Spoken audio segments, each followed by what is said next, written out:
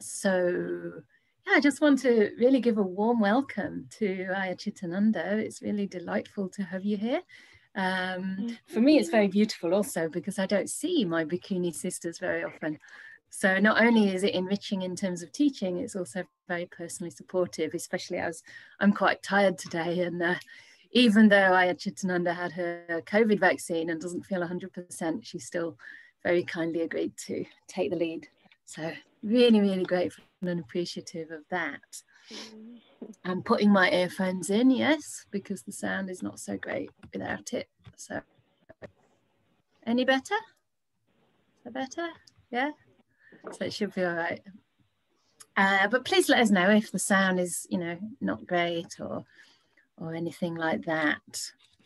So the first thing, shall I do it, Ayya, or do you want to do it? Ask about last week's homework. Why don't you go ahead, Venerable, and if anybody else wants to say things, then they have the chance. Yeah, let's do that. Let's start that way. So last week, we just started the chapter on generosity. Actually, it's the chapter on personal training, but generosity is the first, because one of the classic teachings of the Buddha, usually when he taught lay people, he would start with generosity and then ethics, virtue. Obviously, generosity is the foundation, really, of ethics. It underpins the whole movement of ethics, which is to give, right? And then bhavana, the development of the practice. So we're starting with generosity. And we got through the first two little paragraphs last week on page 31, for those who have the book. Yeah. And we did get to the third one, but I just read through it without very much commentary. And last week I suggested that you could look into this practice of giving in your daily life and just see if you can notice the different motivations you might have from time to time. See if you could identify anything here or maybe anything different that's not mentioned here. So I just wanted to give people the opportunity to feedback if you did enjoy experimenting with that or had any insights into the practice of generosity over this last week, or even perhaps recollecting previous acts of generosity. So just to give you an opportunity to share before we start. And I think we're going to be pinned, right, Matthias? Okay, so he's trying to pin us so that nobody who speaks will be on the video. So we'll see how that goes. But if you want to be absolutely 100% sure and you really, really, really don't want to be recorded, you could always pop a message in the chat instead. Please feel free to do that as well. Otherwise, just stick up your virtual hand if you have anything to say or share. Nothing, nothing, nothing. Surely.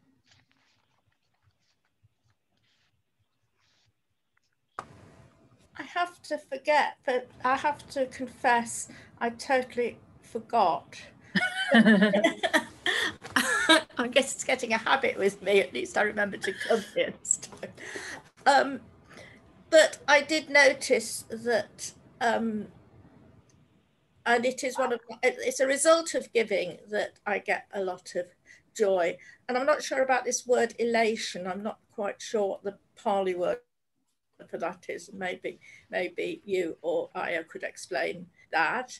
But joy and delight certainly arise as I'm giving, and that's really the purpose of giving. And it's quite nice that the Buddha says that that's okay, and yeah, it does bring me joy. So I just thought I'd share that. Thank you, Shirley. Do you want to add anything, Venerable, or shall I? Yeah, I don't know, Shirley. Hi, everyone. Thank you for having me. But yeah, Shirley, I don't have the Pali in front of me, so I'm not sure about the word elation, but I have a feeling it's probably PT and Sukha. And PT has so much similarity to like the feeling of metta, and the same feeling for me arises when I have an opportunity to share something. So probably PT. Yeah, I think that's all I wanted to interject. Do you have anything, Venerable? I guess I was just looking at the English meaning of the word, and I thought elation in a way sounds kind of maybe quite extreme, but if you think about elevation, like something that elevates your mind, something light, something that brings a sense of buoyancy, that also could be part of that meaning. But that would also be true in the case of PT, because PT kind of elevates, lifts up the energy. So, yeah. Nice. Okay. Should we go with the next person? I forget how they get unmuted. Is it? Guntar's taking care of that, so he'll unmute them and call out their name, so you don't have to do anything. Can we just check? I think Shirley might have a follow-up on the previous one. Is that okay?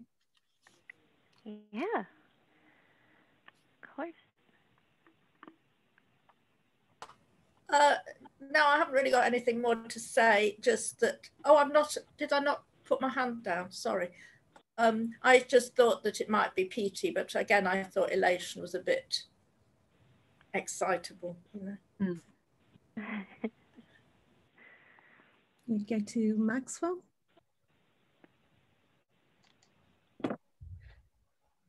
Hi. Am I coming through okay? Yeah, that's right. Yes, thank you. Just as a grandparent, my wife and I had to look after our 7-year-old grandson, who still believes in getting up at 5:30 in the morning and not going to bed till 10 o'clock at night. So I think we did a lot of giving. We are guardians because unfortunately his father died. And so we see him quite regularly, and he's in our bubble. Yes, I think we had a lot of giving to do for 5 days. Anyway, that was our giving.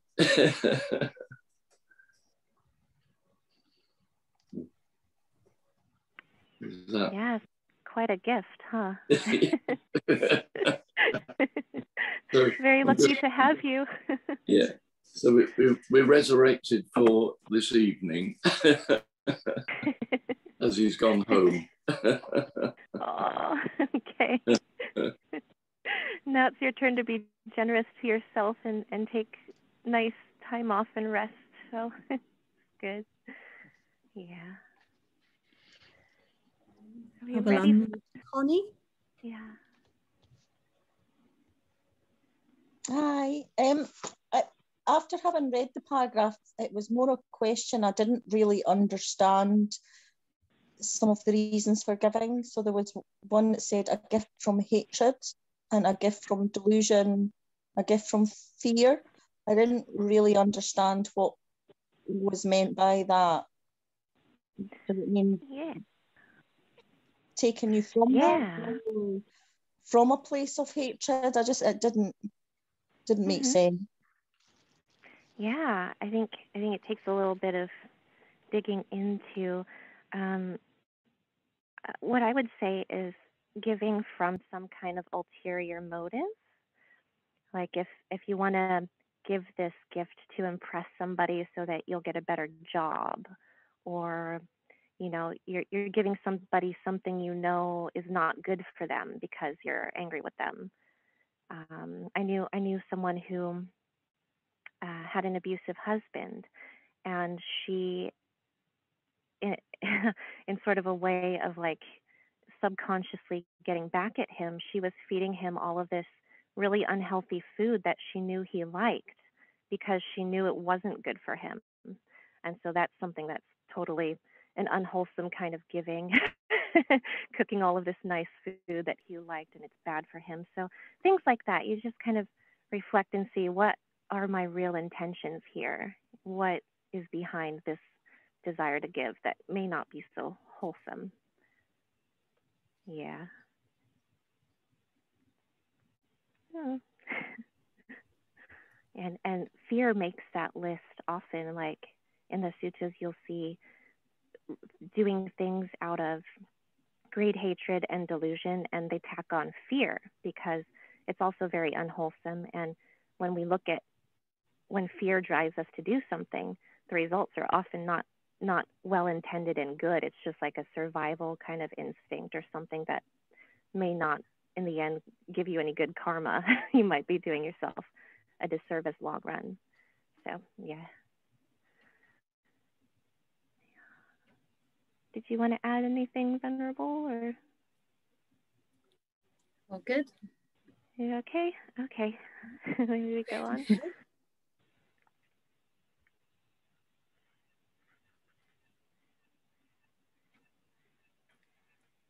Good evening, everyone. Hi, Venerable. Nice to see you. I've been working with generosity this week, and I've noticed I've got a couple of short reflections. One is I actually came from looking at the qualities of miserliness, and I recognized I was getting really frustrated with somebody eating my blueberries. Okay. And I know this sounds silly when I say it out loud, but I was getting quite worked up about the fact that my breakfast was being, disappearing when everyone's supposed to be responsible for their own shopping. And I found myself being quite miserly and mean in attitude. And I noticed that I started to shrink inwards a bit, and I started to close down, and I became, it started to feed more unwholesome thoughts, this whole approach. So I replaced that a couple of days later by buying some more blueberries and making an open invitation for people to help themselves, and try not to be too irritated if they disappear. And actually, I found that really helpful because I've opened up again, and I found myself being more giving and more loving. So that's one of my examples. And the second is, it's interesting what you were saying about one gives a gift from hatred, because to me, I was feeling some animosity, and instead of acting out of animosity, in another example, I actually chose to do something generous, and that changed my thought process towards that person. So I actually read it in that way and acted like that, and I thought that was helpful too. So I just wanted to share that. Thank you. Oh, beautiful! Thank you for sharing. That's great. I'll unmute Diana. Thanks.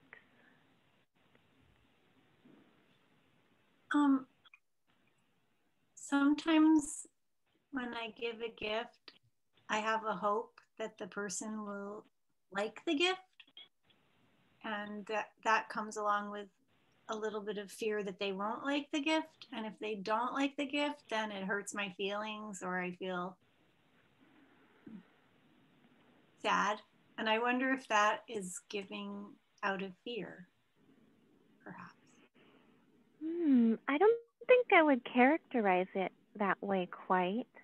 And I think that sounds completely normal. If you're giving a gift, you want to give something useful and something that they'll like.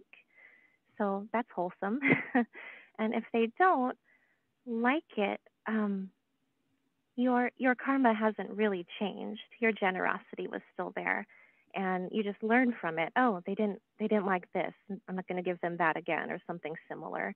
But I wouldn't worry too much. I don't think it is truly coming out of fear. It's coming out of a desire to do something nice for someone that they're going to appreciate and like. So, just noticing how it feels for you and holding it a little bit lighter maybe, and not beating yourself up over it, I would say. Yeah. Please always feel free to interject anything, Venerable Chanda.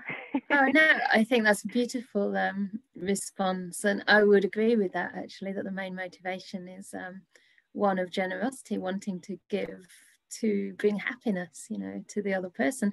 And it's natural that we want to feel happy ourselves. But I think, like you said, even if they don't like the gift, if we can connect with our motivation for giving that gift, and we can rejoice in that, regardless of the outcome, because we can never control outcomes in life, then you can still find some happiness. It just might take a little bit more reflection.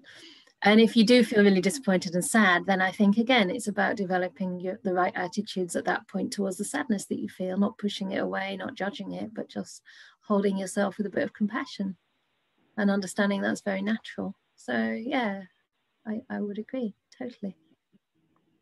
I also see that there's a question in the chat box. Shall I read it out, and maybe Venerable Cittānandā can give some reflection on that one? Yeah? Sure, thank you. Okay, so I'm having a question about altruistic giving. When I read the 8 reasons for giving, it seems that none of them fits into this category. Am I right in my understanding? Yeah, I kind of noticed that too. I was like, they all bring benefit to yourself as well. I remembered reading something in the introduction talking about the intersection, but I can't quite recall. Can you, Ayya Chanda? There was a part in there. In the introduction? Yeah, in the introduction to the chapter, he was talking about sort of the altruistic aspect. Oh, let me find it. Yeah. I mean, in any giving, it's going to benefit the other person as well. So whether or not it's your intention for it, they're still going to benefit if it's, you know, the right kind of gift. So hopefully it doesn't, it's not all one-sided just for you. And looking at it that way wouldn't be so nice either. But do you find it acceptable? No, I don't find the word altruistic, but I think I guess my understanding of this passage is to help us to look at our motivations. It's not really so much to talk about types of giving as reasons of giving. So I would say we're looking more at where we're coming from, and your mind won't be placid, elevated, or having piti sukha, and you won't be beautifying the mind if it's not altruistic giving. So I would say that altruistic giving is included in certainly in the last 2. There has to be an element of altruism in that for your mind to become really free and really light, because it's letting go of that sense of self. It's thinking of others, and it's that brings the joy, right? Because giving is a way of dissolving that sense of self and that sense of separation between self and others. So yeah, I think it's more looking at where you're coming from, but also the result of that giving. Like what's happening in your mind, and then you can kind of maybe infer that if your mind is happy and elated, there was an element of selflessness there. Yeah, I did find it in the book. Maybe I'll just read that little paragraph, or maybe just part of it. I think it's all helpful and it's not that long. Maybe I'll go for it. Okay, so virtuous behavior itself is cultivated by undertaking precepts and acting in accordance with the 10 courses of wholesome action. The 5 precepts, Panchasila, constitute the most fundamental moral code taught by the Buddha, abstaining from killing, stealing, sexual misconduct, false speech, and the use of intoxicants. Following these precepts, according to text 2.2.2, is called accomplishment in virtuous behavior. A broader moral code, which includes as well inward attitudes and right view, is laid out in the 10 courses of wholesome action, which expand the requirements of right speech and also include mental orientations. The precepts and courses of wholesome action regulate bodily and verbal conduct, ensuring that we do not inflict harm on others. They also mold our intentions so that we recognize what kind of attitudes lead to conflict and disharmony and replace them with benign intentions that promote concord. Text 2.2.3 shows that the benefits of observing the precepts do not accrue solely to oneself, but extend to countless others, giving an immeasurable number of beings freedom from fear, enmity, and affliction. Thus, virtuous behavior unifies self-benefit and the benefiting of others. Yeah, it merges the imperative of enlightened self-interest with that of ethical altruism. Yeah, I think that goes very well with what you're saying, Venerable. That's really lovely, isn't it? The merging of enlightened self-interest and ethical altruism, because really the two have to be inseparable. I mean, if you're getting enlightened but it's not benefiting others, what's the point of enlightenment? And if you're benefiting others but it's just making you miserable, also something's wrong there, either in your motivation or in the balance between the two. So that's a really, Bhikkhu Bodhi has a way with words. It's very beautiful. Yeah. Great, well done for finding it. So, what do you think? Shall we start with the reading? Would you like to? Yeah, happy just to go for it. Yeah. Yeah. Okay, so I think we're all good with that third one. So starting with the fourth on page 32, a superior person's gift. I kind of don't like that translation of a superior person. It sounds a little, it doesn't sit right with me. So Bhante Sujato calls it a person of integrity, which I like much better. But, opinions, right? So it says there are, shall we switch it to mendicants like Bhante Sujato does? Is that good? Gender neutral instead of monks? Okay, there are mendicants, these 5 gifts of a superior person or a person of integrity.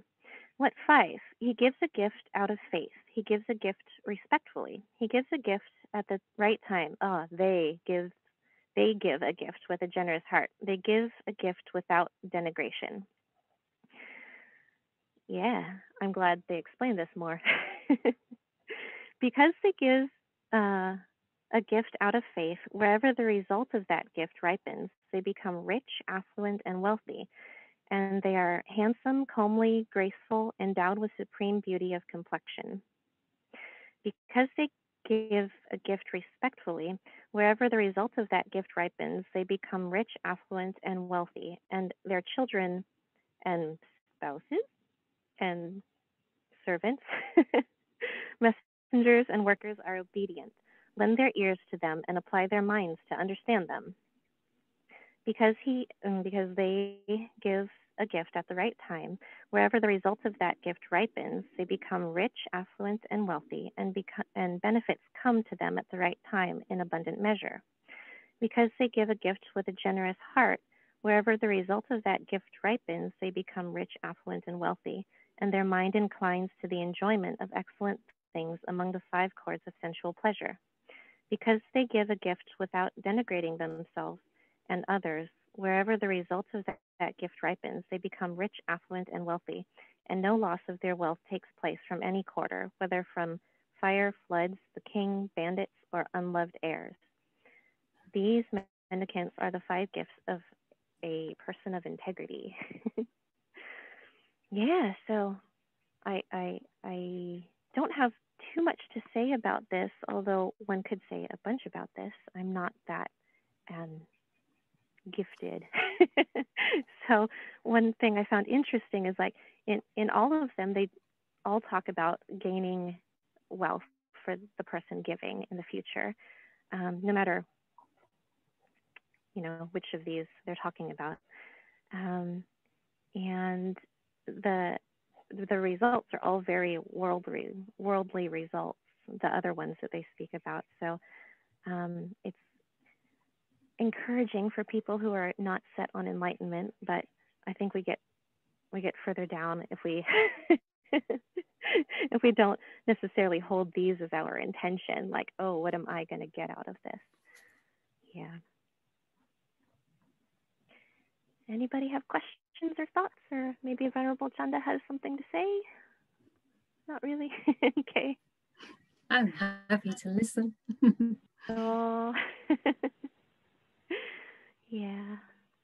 Well, I'm sure you're much better at explaining things, but let's see if anyone's got questions. Oh, looks like maybe Diana has a comment or question.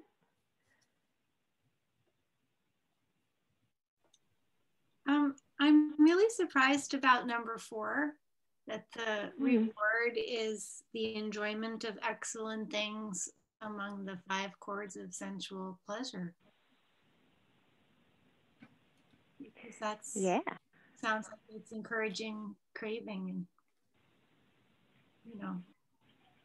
Yeah, in a way. Normally we want to guard ourselves against, not against, but. Yeah, I think these are just, again, if you're using this as motivation for your generosity, it's not good, because yes, it would sort of increase your sensual desire. I think this is more really in the end talking about the natural outcome of these different ways of giving. So like it's sort of like that simile about the chickens sort of taking good care of their eggs, you know, like sitting on them, making sure they're looking after them, and then they don't have to wish that the chickens will hatch and be healthy and their little babies will be fine. It's just a natural outcome. So I think this is kind of like that. It's talking about the natural outcome when you give in these ways. And number 4 is with a generous heart. The natural outcome will be like you will have the benefits of enjoying excellent things among the 5 chords of sensual pleasure. And I agree with you. It doesn't mean you should go overboard with them or seek them out, or, you know, the craving and the clinging should definitely be let go of, like examined and let go of. But if you think about just being able to have these things in your life, it's a benefit. I mean, you think about people in poor countries where they don't even have enough normal staple food, and the results of your generosity are going to bring you to have more than enough, say, or better food, say, or something, you know. So yeah, I agree that the grasping shouldn't be there for these things, but it's a natural outcome of your generosity. Roundabout way of saying it, but yes. No, that's a wonderful way of explaining it, actually. I found that very helpful. Especially that difference between enjoying and just receiving the natural outcome, as you put it, and actually pursuing it, or like craving and clinging to it. There's a difference. The Buddha didn't say we can't enjoy the benefits of our good karma. He didn't say we have to live, you know, in kind of dungeons and sleep on hard floors. He actually didn't. He actually warned against, you know, aestheticism to the extreme. He wanted us to be comfortable enough. And I think also, if a person really has that generous heart and is giving from that place, if they do then become rich, wealthy and affluent and have everything they need, then that's going to benefit others, because they're a generous person, they're going to share it, right?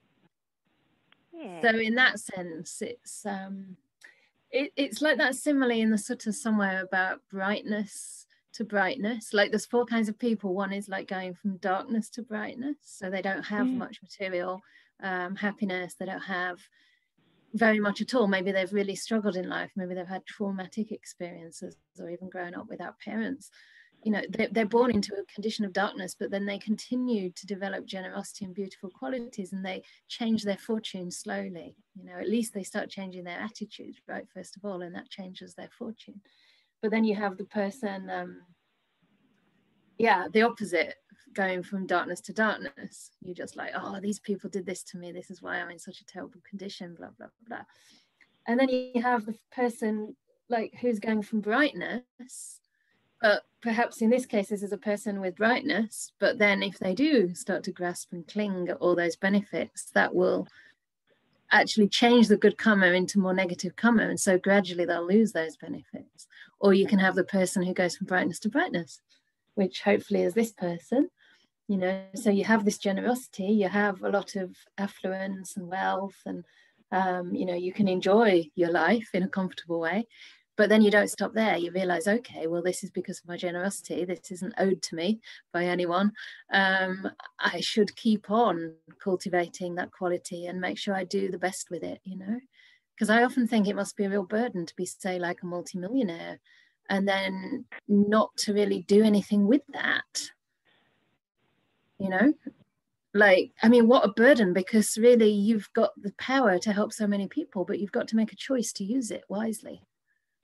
Otherwise, I don't see that that is really actually very ethical. I would go so far as to say that. I don't think it's ethical to have like say these billionaires, you know, hoarding like as much as the country of Bangladesh. But if you do a lot of good with that, then that's different. And I would just like to say something, hopefully out of generosity, that it's really great to have your insights, Ayya, and please don't underestimate your contribution. Be generous to yourself. Yeah, thank you. I'm happy to share. I'm not like a teacher. I don't frequently give Dhamma talks or anything, so I don't have your experience. And when I do, I'm always just happy to share the Dhamma, but don't look to me for like, you know, I much defer to you. Well, it's interesting. We all have our perceptions and perspectives, yeah. Because I very rarely refer to myself as a teacher. For a long time, I'm just like, I share the Dhamma. And then after a while, everyone else starts to refer to you that way. So I think there's no objective truth there, really. Okay. Maybe it's Maxwell's turn to talk. Maybe. Hi. I just wondered if it could possibly be interpreted when you say they become rich, affluent, and wealthy in spirit. So I wondered if the interpretation could be not particularly in a worldly sense, but more in a spiritual sense. It's just a thought I have, that's all. Yeah, I think so. I think the effect on your mind is going to have that spiritual effect. So I'd agree. Yeah, could be both.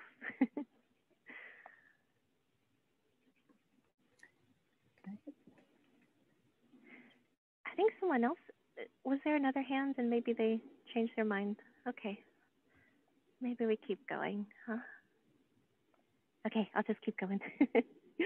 Okay, so the next one is, do you read the references before you read the passage, or does that help? I don't know.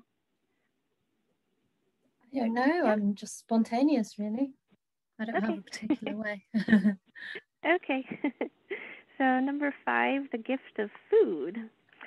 Monks or mendicants, if people knew, as I know, the results of giving and sharing, they would not eat without having given, nor would they allow the stain of miserliness to obsess them and take root in their minds. Even if it were their last morsel, their last mouthful, they would not eat without having shared it, if there were someone to share it with. But mendicants, as people do not know, as I know, the results of giving and sharing, they eat without having given, and the stain of miserliness obsesses them and takes root in their minds. Yeah. I know monastics who like to practice with this, and they leave a little bit out for animals or whoever might be around, or if they're with someone, they'll take something out of their bowl and share it just for that nice heart-opening quality. Sometimes people are out around Santa Cruz, which is a town around us, and there's a lot of homeless people sort of living on the coast, living at the beach or in little encampments nearby, and people will have signs out that say just hungry or something, and it's always nice to share a little bit of food. So if I have some, I like to. If I have some with us. So yeah, anybody have comments or questions? That was pretty straightforward, maybe. Never wrong to share. Yeah, can I say something? Please. I'm just thinking, like, it's a curious passage in a way, because you're thinking, what does the Buddha know about this that we don't know? You know, like, is it such a huge benefit? And I was thinking it's probably because it's not so much, a little bit like Maxwell was saying, it's not so much about the actual outcome even of giving food to another person, or although that is very beautiful, but I think it's also because you are conditioning your mind in ways that's going to kind of infiltrate and imbue everything you do in your life. It's going to infiltrate your attitude in meditation, right? It's going to help establish that right attitude that we can practice, not for ourselves, but for all beings. It's a kind of way of inclining our mind against the stream of craving. And I think this is what he's pointing at here. It could be what he's pointing at. You know, it's not just about being generous like in the physical world, but it's about your entire kind of leaning in life that actually starts to send you against the stream, so to speak, against the stream of craving in a different direction to the rest of the world. Yeah. Thanks for pointing that out. That's great. Yeah. Anybody else want to say anything? Or should we keep going? Maybe we keep going, huh? Yeah, we're getting through some today. It's good. Yeah. Well, you know, quality versus quantity, huh? Stop doing that. No, quality is good. We don't have to get through a whole bunch. It's just yeah, I see what you mean. Yeah, that's right. Yeah. That's right. That's right. Okay. Oh, they got a hand. John.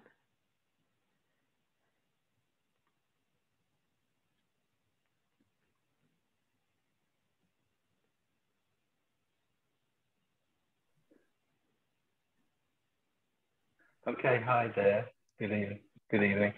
Yeah, I have a lovely story about sharing food. Actually, I was lucky enough to attend a Katina ceremony at our local Buddhist monastery here down in Surrey, and it was brilliant because there was so much sharing and giving and generosity being shown that day by the community of lay people, and there was this.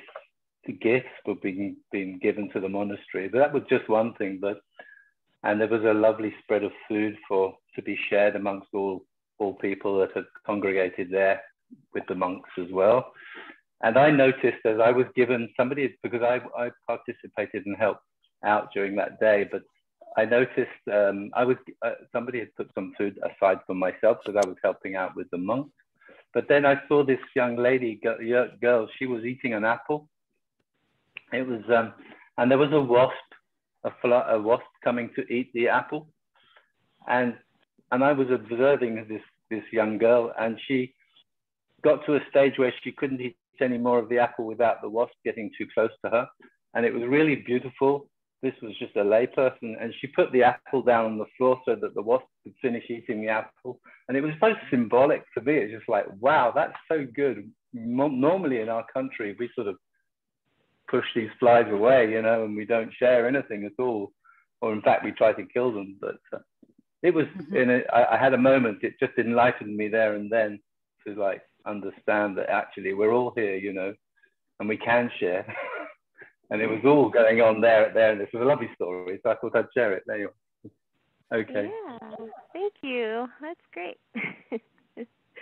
Yeah, I think something we covered last time, it was talking about renunciation and the relationship with dana, and I think restraint too is a big one that you could consider generosity, not taking too much, or you know, stop eating the apple and share it or whatever. So it's nice. Thank you. Okay, I think we're good to keep going. Yeah. Okay, so the gift of food again. More food. Number 2, a woman, noble disciple. Oh, yeah, okay. So in this case, the story is about a woman, but any noble disciple, by giving food, gives 4 things to the recipients. What 4? They give long life, beauty, happiness, and strength. By giving long life, they themselves will be endowed with long life, human or divine. By giving beauty, they themselves will be endowed with beauty, human or divine. By giving happiness, they themselves will be endowed with happiness, human or divine. By giving strength, they themselves will be endowed with strength, human or divine. A noble disciple, by giving food, gives those 4 things to the recipients. Yep. Doesn't matter. You can never tell when the karma is going to ripen in this life or the next. So it's kind of nice to bring that in, human or divine. Yeah. I don't really have any more thoughts on this one other than it sounds good. nice to share for, yeah, the results will come back, that chicken and the baby eggs again, the baby chicks hatching naturally comes this way, whether you're grasping after it or not. Don't grasp. Yeah. Mm. Any more? Oh, Elvira has something to say. I have a question. I don't have a copy in front of me, but I think I heard by giving beauty, one would receive it back. And we're still speaking about food offerings, I guess. And could you elaborate a bit more? What could it be, giving beauty? Maybe if it's just talking about, since it is talking about food, just making something look nice, some dish look nice. If it really is, I don't know. I haven't quite. Giving food. Long life. Oh yeah. So it's just kind of going in order. Long life, beauty, happiness, and strength. So the food provides those things for the recipient. So maybe it's not just about the food being pretty. Yeah, it's the results of the person eating the food, obtaining, the long life, the beauty, the happiness, and the strength. So I think it's just going through the list in sort of a, as the Buddha does, just enumerating the qualities that come out of it. So yeah, I don't think it's necessarily about giving beautiful food. She's giving the person food that will be healthy for them, and in that way giving them beauty. So in her next life she will have that, or in this life too, maybe. I don't know. Not sure when it'll ripen again. Did you have thoughts, Venerable Chanda?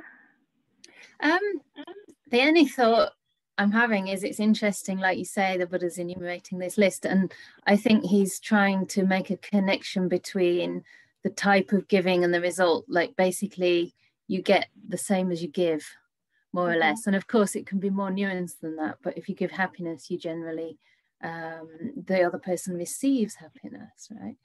Or by giving happiness, you yourself feel happy, because we just pick up on those things between ourselves. It's like it becomes contagious, doesn't it? If somebody's happy, and they give you the gift of happiness just by virtue of being around that person. And it's maybe the same with beauty too, even if unrelated to the food. It's like if two people are kind of glowing in each other's company, then the whole thing, you're seeing the beauty in each other, and that seems to get increased. Yeah. And food is just so fundamental to our existence, right? So like we all kind of need this food, and it can, of course, bring long life, beauty, happiness, and strength. I mean, again, looking at poor people who don't have enough food and how downtrodden and just unable to function. They don't have any of those four things. So that's right. Yeah, just there's the mundane level, and then the level you were talking about, Ayya Chanda. Yeah, the more spiritual, mental world level. Yeah, it actually makes me question the meaning of the word beauty, even at the physical level, because maybe here we're sort of so vain somehow in the West, right? Like you have to look a certain way and have a certain sort of style of face with your eyes in this place, your nose in that place. But perhaps here it's just simply talking about the fact that being healthy is beautiful, right? It's beautiful not to be starving. You've got a body that's working. This is already beautiful. You're not necessarily looking for perfection. Yep. Okay, I don't see any more hands up, so maybe we keep going, huh? Okay. Okay. The gift of the Dhamma. Oh, this was good. Okay, so mendicants, there are these two kinds of gifts. What two? The gift of material goodness and the gift of the Dhamma. Of these two kinds of gifts, the gift of the Dhamma is foremost. There are these two kinds of offerings, these two kinds of generosity, these two objects of relinquishment. What two? The relinquishment of material goods and relinquishment by giving the Dhamma. these are the two kinds of relinquishment. Of these two kinds of relinquishment, relinquishment by giving the Dhamma is foremost. Yeah.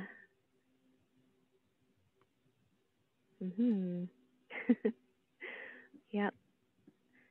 I think a lot of the time when you're talking about giving the Dhamma as a layperson, when you have spiritual friends or even just friends who are not connected to your Dhamma life necessarily, and if they're having trouble and you're sharing the Dhamma with them, maybe in ways that are not directly using the words, if they're not open to that, but if they are too, just sharing the Dhamma in that way can really be an important and useful gift for them. It can change their life sometimes in some cases. So it is an act of giving your time and your energy and your effort to think about it and spend it with them and share. Yep. Because I know, like, the Buddha himself said, anytime there's people around and wanting to talk to him, he's always kind of looking for the out. He's always looking for a way to get away and be by himself and go practice alone. And so spending the time with them, sharing the Dhamma and putting his effort into helping them understand, and even using his psychic powers to see where they're at and what they need. And, you know, it does take a lot of energy and effort, and it is a gift. It is an act of dana. So yeah, I think that's how I see this one. Any thoughts, comments, questions? Venerable Chanda wisdom to share? It just reminds me of another sutta which we read, I think, a couple of weeks ago, where the Buddha's saying about ethics and about not only practicing ethics but also speaking in praise of virtue, and then also encouraging others. I think, yeah, it's practicing it, or like abstaining from wrong action, body, speech, or mind, and then speaking in praise of that, and then encouraging others to do that as well. So that can also be a way of sharing the Dhamma at a very basic level. I mean, it's actually not that basic, because when we live a virtuous life, there is a certain amount of beauty and trust and a feeling of safety that we offer to others. You know, they know that they can rely on us to be honest. We might not be perfect, but at least we're honest enough, and we're, you know, trying to be non-violent enough that people can relax around us. And yeah, I don't think it necessarily means you have to be teaching the Dhamma. It's just like your life can be a gift in that way. Yeah, that's great. Yeah. Anybody have questions or comments? Anyone else? Okay. Maybe I can say one more thing, because it came up in a conversation today with a friend. And apparently last week I said something about mindfulness and the way that mindfulness sometimes becomes commercialized. And in that sense, I was thinking about, you know, for example, when it's being taught, but sometimes it might be done with a motivation of making money from it as a business. And I think that was what I was meaning to refer to last week. But I just want to say here for clarity that that is not the motivation of the majority of mindfulness teachers. So I didn't mean anything personal towards mindfulness teachers in general, because even this is a way of sharing the Dhamma. You know, you're sharing an aspect of the Dhamma. It might not be the whole Eightfold Path, but it can also be an opportunity to like bring some tools and some ways of working with our mind and overcoming, you know, depression or improving our health. And that too is a way of serving that, especially to people who might not otherwise come in contact with teachings, right? So it's being done in a secular way.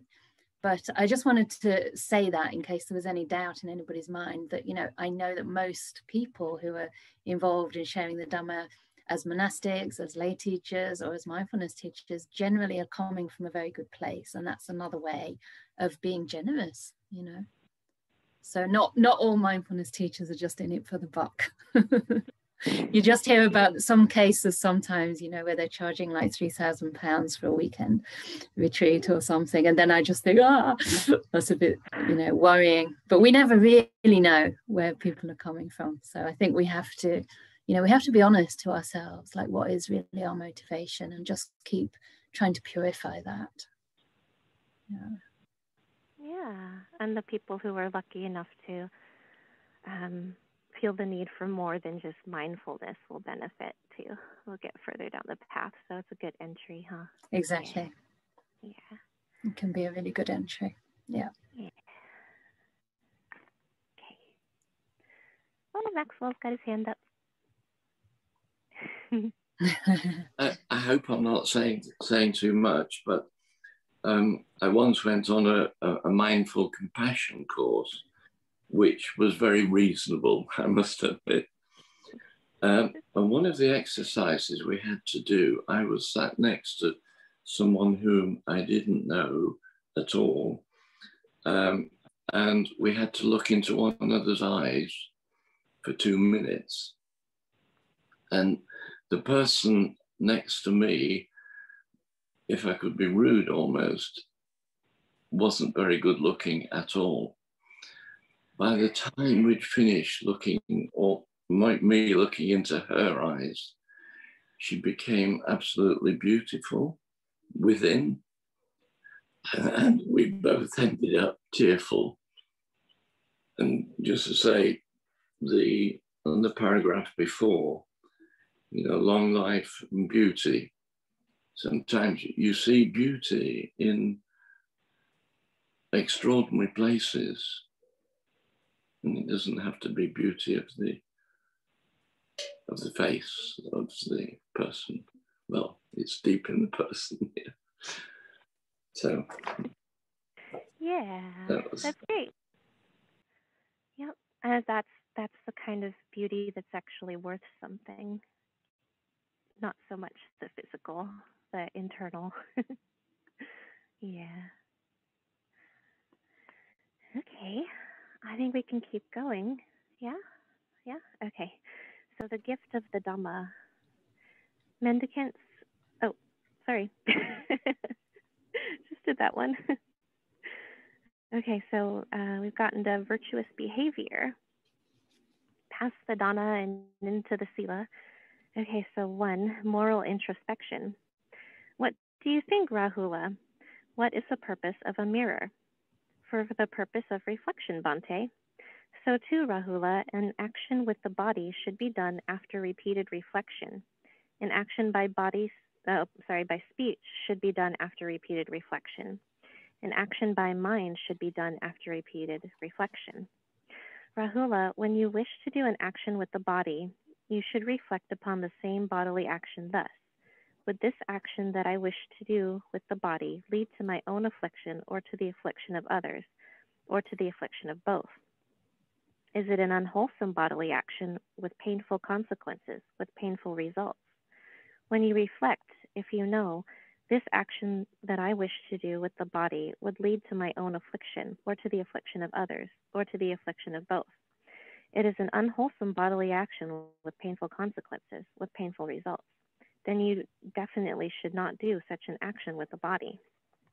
But when you reflect, if you know, this action that I wish to do with the body would not lead to my own affliction, or to the affliction of others, or to the affliction of both. It is a wholesome bodily action with pleasant consequences, with pleasant results. Then you may do such an action with the body. Also, Rahula, while you are doing an action with the body, you should reflect upon that same bodily action thus. Does this action that I am doing with the body lead to my own affliction, or to the affliction of others, or to the affliction of both? It is an unwholesome bodily action. Is it an unwholesome bodily action with painful consequences, with painful results? When you reflect, if you know, this action that I am doing with the body leads to my own affliction, or to the affliction of others, or to the affliction of both. It is an unwholesome bodily action with painful consequences, with painful results. Then you should suspend such a bodily action. But when you reflect, if you know, this action that I am doing with the body does not lead to my own affliction, or to the affliction of others, or to the affliction of both. It is a wholesome bodily action with pleasant consequences, with pleasant results. Then you may continue in such a bodily action. Also, Rahula, if you have done an action with the body, you should reflect upon that same bodily action thus. Did this action that I did with the body lead to my own affliction, or to the affliction of others, or to the affliction of both? Was it unwholesome bodily action with painful consequences, with painful results. When you reflect, if you know this action that I did with the body led to my own affliction, or to the affliction of others, or to the affliction of both, it was an unwholesome bodily action with painful consequences, with painful results. Then you should confess such a bodily action, reveal it, and lay it open to the teacher or to your wise companions in the holy life. Having confessed it, revealed it, and laid it open, you should undertake restraint for the future.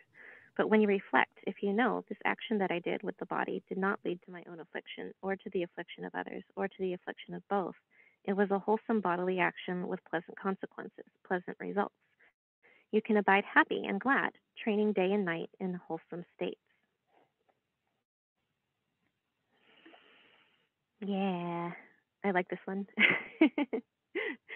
Yeah, I love how in Buddhism the Buddha doesn't really condemn people. He's like, there's always a chance for your own redemption. You correct it yourself. You confess, you talk about it, you reflect, and you sort of forgive yourself and correct what you can and move on. So yeah, it's nice that you have the opportunity beforehand. You examine, oh, is this going to hurt anybody or myself? And during, you can stop midstream while you're doing something. If you realize it a little too late, but still going, you can stop. And at the end, you reflect. So yeah, I like this one. Anybody have questions or comments? Yeah, it's very beautiful, you know, because the outcome at the end, like you say, it doesn't have punishment. It doesn't have like, oh, you're terrible, then you're a hopeless case, even if you didn't reflect before, during, or after. Well, if you reflect afterwards, it's good enough, right? You reflect afterwards and okay, we've made a mistake. We've done something that was harmful to ourselves, usually to both, right? If we harm ourselves, we harm another. If we harm another, we had to have, often we've harmed ourselves in the process. And just as monastics, it's so lovely that we have this opportunity to confess. And I think sometimes the word confession might sound a bit Christian. I mean, to me, it sounds a bit like, you know, but actually it doesn't work that way in the Sangha. Like, we have our spiritual friends and we go to them to tell them, just to kind of, as a way of being honest, as a way of being honest with ourselves and honest with others, and also being open to invite feedback, to invite correction, not punishment, but just advice or guidance. And I think that's a really important mindset for the practice, that we are open to being guided, you know. And in that sense, like I said earlier, we're all teaching each other, right? It's not like this one's a teacher, this one's not a teacher. We're all, anyone we can learn from, any situation we can learn from, is not really a mistake anymore, because even if you do something terrible, you can learn, right? And you know through direct experience not to do that again. So yeah, just to echo what you said, really, that the Buddha's teaching is just incredibly compassionate, you know, incredibly forgiving. Yeah, I think Shirley's got her hand up. It's not a question, it's just another comment on the Buddha's wonderful compassion and teaching, is that it's the good action is judged about being beneficial, not just for others, as we were sort of maybe taught in Christianity, but for ourselves as well. So that it's got to be beneficial, should be beneficial for ourselves and others, and that's how we judge our behaviour. And I just think that's so lovely. So yeah, so yeah. Something in the introduction to this chapter again was talking about not doing anything out of generosity or good for others that would harm your own sort of moral integrity. And it made me think of that sutta where there's, I think it's like 97 in the Majjhima. I read it not too long ago, so it's kind of in my mind. There's some kind of king's official, and he's sort of taking money from the Brahmins, kind of cheating them out of some like tax money or something, sort of skimming off the top from the Brahmins, and he's also taking some from the king.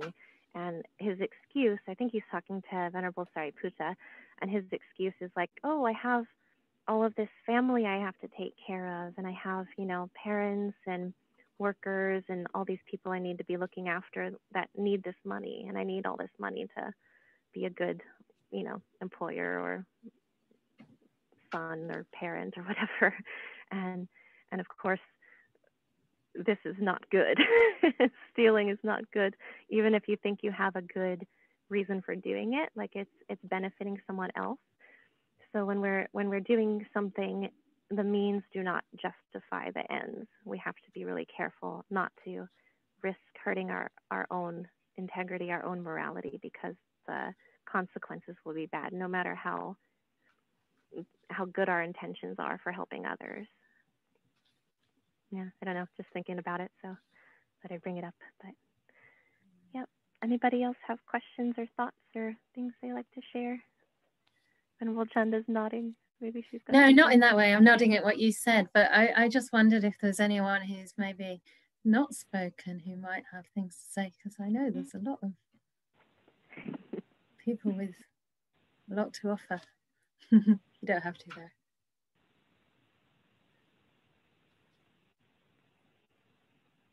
Otherwise, I'll just reinforce what Shirley said about, you know, just this kind of general rule of thumb that we can ask ourselves, is it good for me? Or is it good for others, or for both? And that out of those three, when it's good for both, that's the very best. That's always the very best. So it's not really true, actually, to say that Theravada is a kind of more selfish path than Mahayana. Or, I mean, it's often seen that way by people, but I think if you're really following like the early Buddhist teachings, and especially around ethics, like actually the guideline is always that we should reflect and think about both. You know, if it's only good for ourselves and it's harming others, that's not a reason to perform it. But there is another sutta that says just thinking about others is actually the worst of all, which is really interesting. So maybe that is where it differs a bit from Mahayana, because they might not say that, but we always look after ourselves first, because we know that if we're not resourced, if we're not in a good place, we can't really benefit others that well.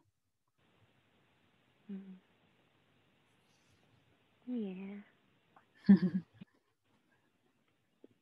Anne-Marie, she's got her hand up. Thank you, Ayya. Yeah, I was thinking about something that actually came to mind when we're talking about the food, but I think it goes for everything that helps me, like practically, with regards to figuring out whether something is wholesome or unwholesome. First of all, with the food, when I eat something, even if it's something like indulgent or something, if I share it, or if I feel like sharing it, then I know that feels different than when I grab it because I'm comfort eating or something. And then that's kind of one of my ways of checking, what am I doing here? And I think the same goes for, I use it sometimes as well, like would I want other people to see me doing this or sharing this in that sense with the world or something, if that makes sense. So thank you. Yeah, thank you. That's great. We have a lot of opportunities to reflect in our lives, and it's great to hear that you're doing it. Yeah. I don't know when a good time is to stop. Is it a good time to stop yet, or should we keep going? Well, yeah, we have finished that one, so maybe we could just discuss a little bit more and probably wait till next week for the next. The next one's very short, mind you. So I mean, we have another 5 minutes, so we could read the next one if no one has questions now. Okay. If that's good for you, because you've got to have your lunch, haven't you? Oh no, it's fine. We're good. Thank you. Okay. All right. Okay. All right. Okay. So this one's called Accomplishment in Virtuous Behavior. What mendicants is accomplishment in virtuous behavior? Here, a noble disciple abstains from the destruction of life, abstains from taking what is not given, abstains from sexual misconduct, abstains from false speech, abstains from liquor, wine, and intoxicants, the basis for heedlessness, These is called accomplishment. This is called accomplishment and virtuous behavior. Yeah, it's a nice 5 precept reminder for everyone. Yeah. Yeah. Yeah. Yeah, wonderful. Yep. So any questions, comments? Complaints? Sharing? I know, I almost said it. But then I didn't feel it generous to invite that to you. Open for complaints. Open for complaints. Yeah.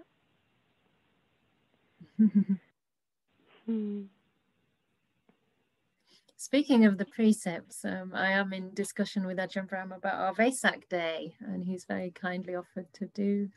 We're going to have like a 3-hour session, and he's going to come for the first 2 hours, which is late for him, but he's going to offer the precepts. It's not until May the 27th, which is actually my birthday too, which is kind of nice. But we're having that, and yeah, there'll be an opportunity to take the precepts. So it's really nice that we're talking about virtue. And also the 8 precepts for the day, you know, unless you're an aspiring monastic and you want to commit to those 8 precepts for longer, but normally it's just for the day. So it's quite funny because Ajahn Brahm says that in one country, I forget where, it might be Sri Lanka, a group of people anyway, one time they said to him, oh, on those special days, we take 13 precepts. He's like, huh? You take 13 precepts? And they said, yeah, we take 8 precepts in the morning, right? That's the 8 precepts, including not eating after 12 noon, not wearing jewelry, etc., and handling money. And then in the afternoon, we take the 5 precepts. In other words, they drop the precept not to eat after lunch. Because once you take the second lot, it kind of overrules the first ones, you see. So if you want, I don't recommend it, but yeah, some people take 13 precepts. So it's not the as you said earlier, it's not the quantity, it's the quality. It's the quality that counts. Yeah. That's fun. Yeah. Awesome. Yeah. So lovely. We're getting some nice comments thanking you, Ayya, for joining, because I think it is really lovely, you know, when there's 2 of us, there's a little bit of toing and froing, and it's very lovely for me as well, just to sit and hear, to hear what you have to say and have a different energy and some more sharing. It's been a very interactive session, which is nice. Yeah, thank you. It's a nice group. I'm very appreciative that everybody's, you know, thoughtful and examining themselves and practicing too. It's not just sort of Dhamma entertainment to distract you during COVID. Great. Yeah, very nice. Thank you for having me. I mean, it's got the giggles. Someone's appreciating the little the silly humor. It's really true. I mean, yeah, it's really true, because I kind of know this group by now, right? But we've been doing a lot of general Dhamma talks and kind of like going through the basics and making it, I don't know, hopefully engaging. But I wasn't sure, you know, how popular the Sutta group would be, but it is turning out to be quite well attended. And I really do think that's a testament to people's interest in the Buddha's teachings directly from him, right? Directly from the words of the Buddha, which is a rare thing and a very powerful thing indeed. So yeah. Oh, I'm glad you like our little group, because I feel rather delighted by it myself. And you're always welcome to join. I know you've got a lot on anyway. Maybe you could end by saying a few words about where you are and what you do, and I don't know, just anything you like, really. Yeah, sure. Happy to come. Thank you. And we are sort of newly placed in the Redwood Forest in the Santa Cruz Mountains, which is just south of San Francisco. And it's a little cabin, sort of 1-bedroom little cabin. And we just put up our first kuti a week and a half ago. So we're planning on more. Our aim is to have about somewhere around 5 bhikkhunis staying here at any given time, and room for maybe 5 or so lay guests to come and go, and we'll see how it works out. Some of you might have heard we're having some plumbing improvements hopefully happening. We'll see what happens with that. But right now it's just one little bathroom, and we'll see how things go in the future. Yeah, and we do plan to have in-town sort of meditation center. There's a lot of interest from where we moved out of that people would still like a presence in town. So hopefully our lay community can help us get that up and running and use the space while we're not there. And we can just come once or twice a week and give teachings, and the space can be used for, we have a Qigong teacher who's very good, and she was doing it on Zoom for a while. So she plans to have it again when we're in town at the center, and, you know, things other people can share, have sits on a weeknight while we're not there together, things like that. So yeah, we'll see how it all unfolds. Yeah, what I find inspiring also about your project, I mean, now it's really inspiring because you're actually in the forest, but even when I met you, you know, there were just two of you in the city, like a little bit like how we're starting, but also Ayya Santuska, who's your senior nun, right? Your abbess, I suppose. She was just one in the beginning, and then you came along. So I want Ayya Cittānanda's coming along. But yeah, basically you came along, and that's when it was able to happen, right? Because she was alone for a while, and then once you get a second nun, then right. We've got two more ladies interested who came for a first visit, and it went really well. Everyone seems to be getting along well, so we're hoping for more nuns soon. Great. Yeah, we'll send some your way if yes, they're on that side of the ocean. I'm planning to steal you for a while anyway. Oh, I dream of coming to visit and help you get going. You will. We'll see. Yeah. You'll be here one day. Love to. Yeah. Lovely. Oh, I'd like to just to quickly end, because I know you have to go, but maybe Gunther could just say a few words about Dana, and if there's a link for your Karuna Buddhist Vihara also, we can give people the opportunity to contribute there. Yeah. Should I put that in the chat, or? Okay. You could do that, or even one of my co-hosts can do it, because I know they're pretty nifty. Yeah, I'm sure they can. So Gunther will just say a couple of words. Thank you. Today I simply want to refer to the Dana link in the chat box and ask you if you're able to consider actively practicing generosity, which we have heard of and discussed about so much today, by giving a Dana donation to help support the Anukampa Bhikkhuni project, and of course Venerable Chanda, who so generously shares the Dhamma with all of us. Thank you. Thank you. Yeah, and like we say, you know, you can also look up the Karuna Buddhist Vihara, and I don't know if they've found the link, but now that you're not speaking, if you want to type it in, Ayya, or oh no, it's there, it's there. There we go. Nice. Yay! Yay! So that'll help towards the toilets and the cooties and things like that. Yeah. Lovely.